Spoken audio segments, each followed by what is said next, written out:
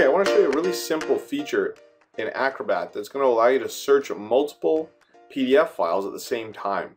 What I mean by this is the contents of multiple PDF files at the same time. So here's what you do. You're going to open Acrobat. You don't necessarily have to have the PDF open, one of them or all of them. That's not needed. All you need to do is start Acrobat, go to the Edit menu, and choose Advanced Search. Pops up Advanced Search. Over on the side, it says, where do you want to search? Now I could search in the current document. I don't have a document open, so that's not going to work out very well. So what I'd want to choose is all PDF documents in, and then I can specify a folder.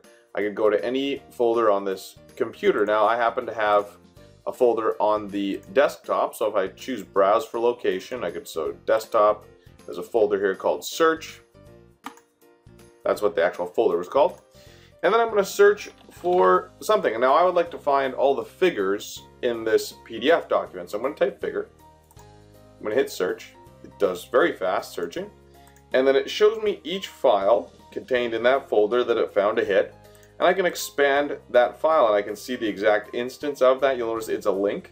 If I click it, it will open the document and take me to that exact section. I can expand multiple documents at the same time, as you can see, and I can open multiple documents at the same time just by clicking on it. So this advanced search using the all PDF documents in a specific folder is just a very effective way to find content in multiple PDFs without having to open each one of them.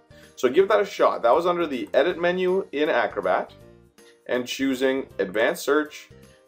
Choose your search term, pick the folder you want to search all the PDFs in, and away you go.